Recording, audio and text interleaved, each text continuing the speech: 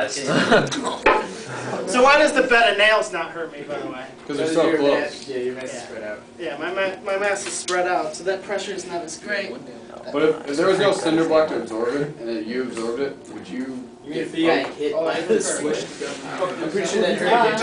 Even if you weren't on a bed. Oh. Ow. So the other thing I do is I read my physics book. And I kind of say a few prayers to Sir Isaac Newton. Yeah. Now the physics book is just there so I don't catch anything in the face. Are you ready? I'm ready. This is so excited right now. Ready? Right.